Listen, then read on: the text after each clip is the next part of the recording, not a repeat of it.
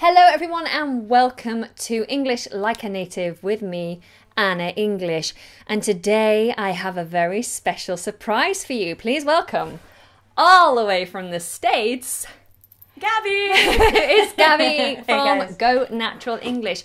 So if you don't know Gabby already, she has a wonderful English YouTube channel, very successful with lots of fantastic lessons, which I'm sure you will benefit from. So after this session, then please do go take some time to check her out. Thank you so much. You're I'm so very happy to welcome. be here with you. So Gabby and I have just been shooting a couple of videos about the differences between American and English pronunciation, but also some of the differences between our vocabulary, like the different words that we use and how funny they can be. And so do keep an eye out for those videos coming out, some on my channel, and so one on my channel and one on your channel. And maybe future ones. Yes, definitely. So let's get on with today's lesson. Today we are looking at the letter I, slang words that begin with I. I've already got quite a few of you coming in here.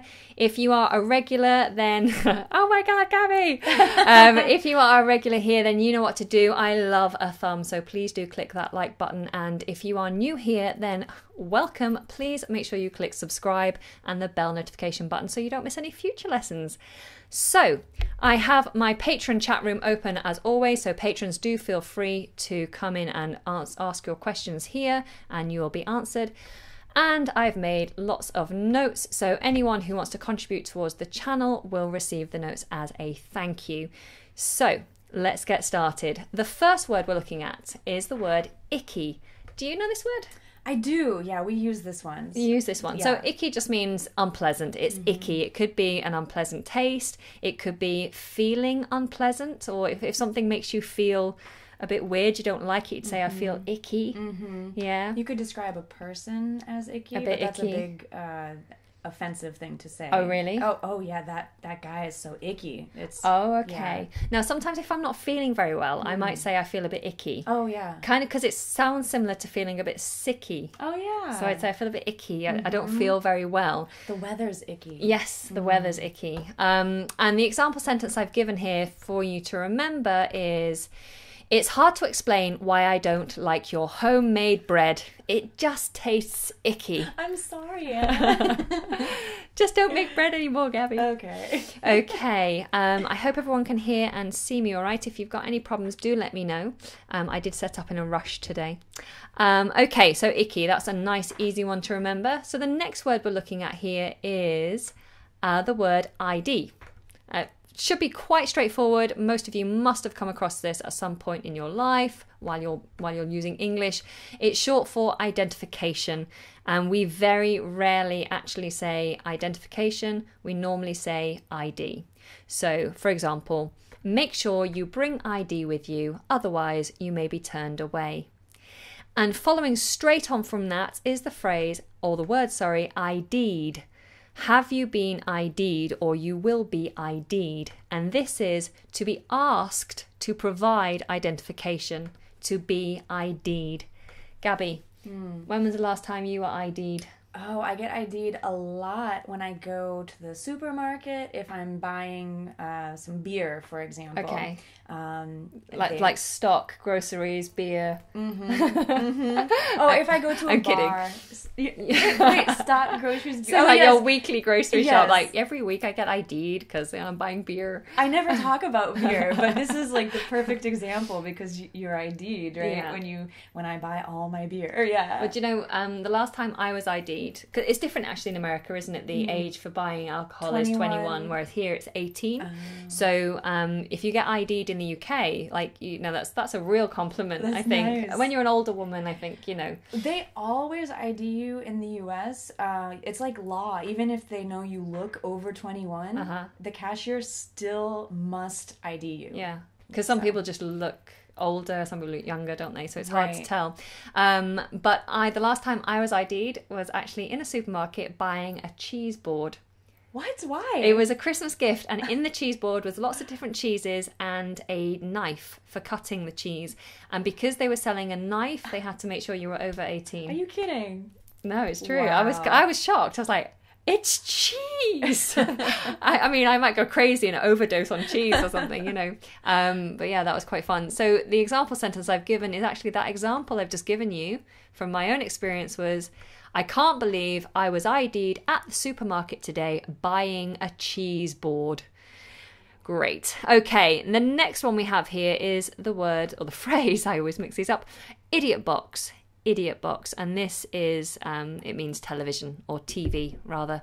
I actually haven't heard this phrase very often. Is it quite common in America? No, I've heard it before, but it's not very common, and I can't remember if I heard it in the US or maybe here. Yeah. I know what it is, yeah, but it's not so common. Not so common. I guess it would be common within groups of people, but in my research it kept coming up time and time again. So now you know, if someone says idiot box, they don't mean a box full of idiots, they mean the television. And the example sentence I've given you here is, if they are happy to spend every waking moment in the lounge with the idiot box, then leave them to it. Okay? Good. How is everyone? Everyone okay? It's such a pleasure. Time to have Anna and Gabby in this lesson. Oh, thank you. Lots of love from Gabby here. Wonderful. Yeah, it's great to see your comments. If you are here with us and you're enjoying it, then why don't you do us a favour? Let's get more people to the party. So just click that share button and let's see if we can get those numbers above 100. At the moment we've only got 82 people in. We normally have more than that. Maybe I'm a bit early with my lesson today, but click that share button. Let's grow this lesson up, and while you're doing that, we'll move on to the next one, which is a fun one and commonly used.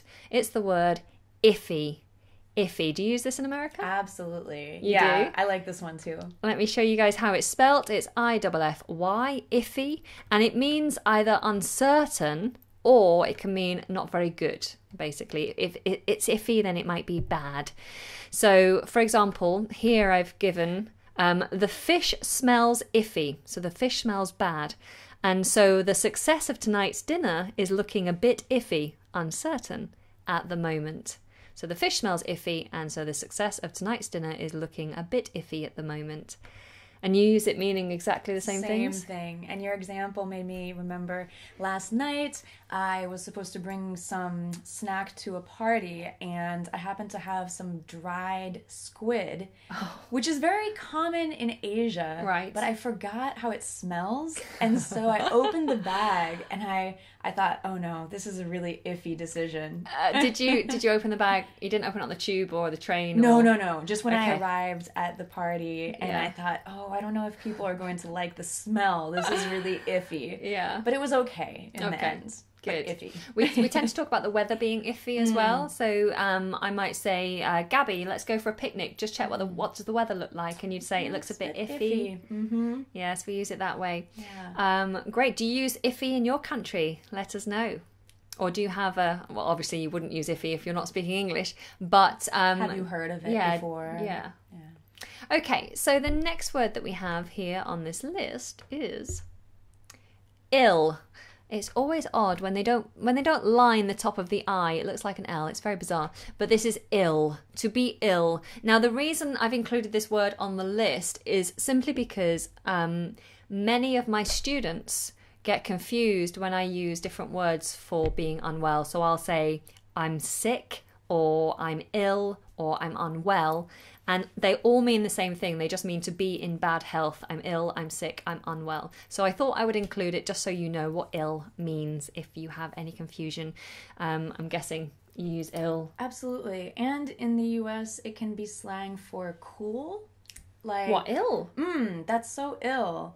But it's not very common anymore. I think it was more used in the 90s. But it does mean cool. It's very much slang. Yeah, I've definitely heard of sick. Oh, that's sick. That's wicked. Ill, wicked. Yeah, kind of similar to that. Yeah. Okay, so and the example sentence I've given here is, he had been feeling ill for a few days. He had been feeling ill for a few days. Oh, get him to a doctor. Okay, so the next one is very simply the word in. Now, in some cases, the word in means fashionable. And the example sentence I've given here is, these dresses were great last year, but it's the jumpsuit that's in now. So it's the jumpsuit that's fashionable now.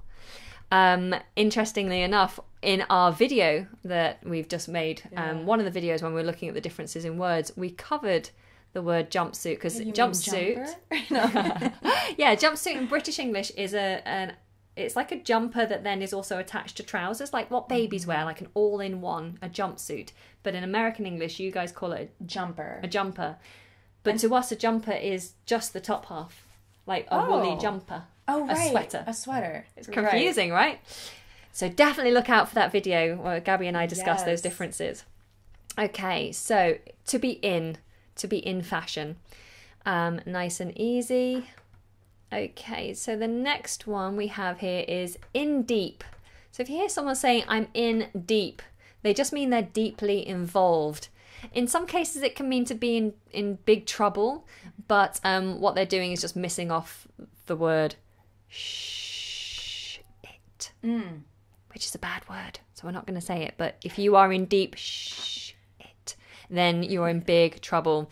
So deep, yeah. You get it. But generally, if you say, I'm in deep, it means I'm very much involved. So it's very hard to break away from something because you're in deep.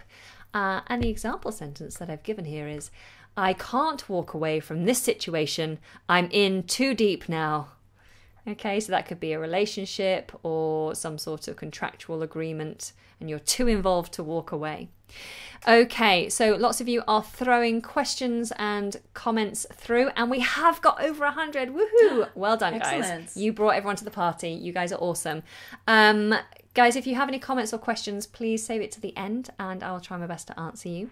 But we are on a very tight time schedule because I need to get... Schedule? You say schedule. Yeah, a schedule. Yeah, we say schedule, like a shed in the back garden. I'm so excited for our pronunciation video to come out on your channel. Yeah. Yeah. So yes, we're on a tight schedule, and so I need to get all these words out first, and then we can do comments. So without further ado, the very next phrase is in the know. To be in the know is to be knowledgeable. Gabby, are you in the know? Yes, about some things. About some things. Yes. Yeah, so to be in the know, to be knowledgeable, here is the example sentence, if I can highlight the whole thing. Talk to me whenever you need advice on British English. I am in the know. It's very presumptuous of me, but there you go. It's true. It is true. Okay, so the next phrase is in your face, or in your face if you are being very, very specific with your speaking, but generally we'd say in your face, in your face. And this means to be loud, very obvious or obnoxious, and confrontational.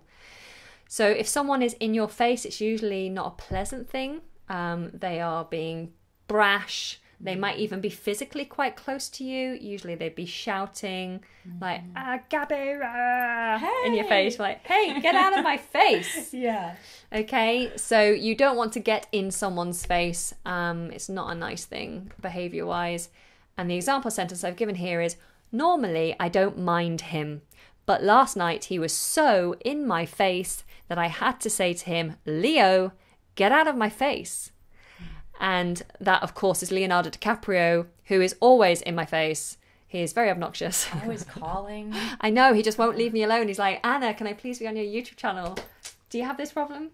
Yeah, he keeps calling me too. It's hard. I wish. Oh my gosh. Wow, what generosity. Hello, Strong Wit. Thank you so much. You're always so kind. And you're saying, thank you for your fantastic work with a 20... Is that 20 euros? Euro super chat. Thank you so much. That's awesome. For those of you who don't know, super chats are tips and donations to the channel.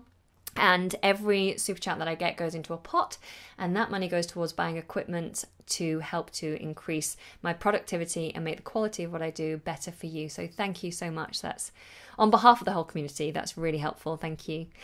Okay, so we were talking about Leo being in your face. Yes.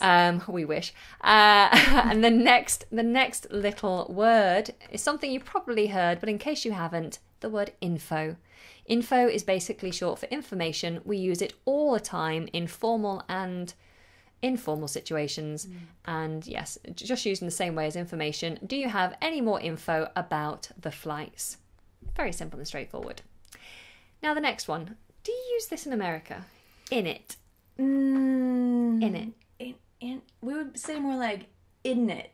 In it? In it. Would you say in it? Yeah, both. So ain't it? I guess we'd say ain't it as well, but in it is definitely a slang term. You would It is the never same. I just heard you say in it. it, So it's, ain't it? yeah, Yeah. same. Yeah. We'd never see this written. Like you wouldn't write this, but people would say it quite a lot, and it just means isn't it? Isn't it? So I'd say it's cold today, innit? It makes you sound more native. It's a little bit lazy, but that's what slang is. It's a natural way of speaking. It's cold today, innit? It's cold today, isn't it? Isn't it? Yes. Yes, it is. It is actually. It was. It got a little warmer. The weather in London at the moment doesn't know what it's doing. No. It's a bit iffy. It's iffy. There we go. Okay, the next one is another really quick and easy one, and that's the word intro, which is short for introduction. And the example sentence I've given here is, their names were mentioned during the intro, but I can't remember what they were. Their names were mentioned during the intro, but I can't remember what they were. Very easy. But you would never shorten it if you were saying, let me introduce you to someone. So you wouldn't say, let me intro you to someone. That would be weird. Mm-hmm. Oh, hello. So I've got a patron talking to me. Hello, patron. David, hi, how are you? Can you pronounce I walk to the work? We wouldn't say the work. You just say I walk to work. I walk to work. So there you go. And I'm guessing you're struggling because of the vowels or and walk, work. I walk to work. Hope you found that helpful. Next word is the word itch. Now, Gabby, what does itch mean in general? In general, it's when you're scratchy, yeah. right? Yeah, so that is an itch. But if we talk about having an itch in a slang way, we mean a general desire for something, a strong desire to do something. So, for example, I might want to quit my job. So I have an itch to quit my job. Right. It's a strong desire to quit my job. And the example sentence here is, I feel like quitting my job and changing career. I just have this itch. And similarly, that's a mouthful, similarly, you can say itchy feet, which is a strong desire to go somewhere. We also sometimes say flat feet. I'm getting flat feet. Really? So, yeah. That's new to me. Getting itchy feet. We also get itchy palms. If you have an itchy palm, it means you can sense money coming in. Really? Yeah. That's new to me as well. Oh, interesting. But with itchy feet, you can just say, I've got itchy feet. I got itchy feet. That's terrible English. Anna, are you an English teacher? That's how people talk, though. Yeah. I got itchy feet. I got itchy feet. I've got itchy feet. So I booked my flights to Italy. Yeah. Which I actually have. Well, I haven't. It's my birthday in a few weeks. Yes. And my boyfriend has bought me a flight to Italy, to Venice. Amazing. Not for him, just for me. Sending me off, wants to get rid of me. I'm joking. He's done it for both of us. So we're going to go to Italy for my birthday, which is nice. That's amazing. Okay, so the next one is the word item. Speaking of. Yes, Yeah. Speaking of couples, very good. Yeah. Nice link there, I see that. So an item is, in slang term, you can refer to a couple or, a boyfriend and girlfriend, or two people have got together, they are an item. Yes, not much more to say about that really, is there? And the example sentence I've given here is, how long have you two been an item? Ooh, nosy. Eureka, oh my god, I'm awake. Good morning. Good morning or good evening. Maybe we've woke you, I hope not. So the next phrase, which you will, if you've been following any of my Bella and Beans stuff, if you have young children, my channel Bella and Beans, we released a video called Itsy Bitsy Spider, which is a nursery rhyme. Now, some people say Incy Wincy Spider, and some people say Itsy Bitsy Spider. What do you say? Itsy bitsy. Itsy bitsy. I think itsy bitsy is more of an American English term, and incy wincy is more British English. But they're interchangeable. We use. Yeah, I've heard incy wincy too. And it means very small. So my example sentence here is, can I please have an incy wincy bit of sugar in my tea? An incy wincy bit of sugar. Do you use itsy bitsy in general chat? Itsy bitsy, yeah, like just to say a little bit of something. Just an incy wincy bit. I don't personally use it a lot, but I've heard it. Okay. I use it a lot, but maybe that's because I'm a big child at heart. It's a fun phrase. Yeah, I like this one. Yeah. And the final one. Oh, we've done so well for time. That's Boom, great. and that will leave 5 minutes for comments. Excellent. Ivories is the last one. And ivories, the first thing that comes to mind when I say ivories is a piano. So the keys on the piano used to be made out of ivory. I assume that's where it comes from. And besides which, they're ivory white. And so if you tinkle on the ivories, you are playing the piano. However, they are sometimes referred to, ivories can be referring to teeth. But mostly in the UK, to tinkle on the ivories is playing the piano. Do we have any piano players here?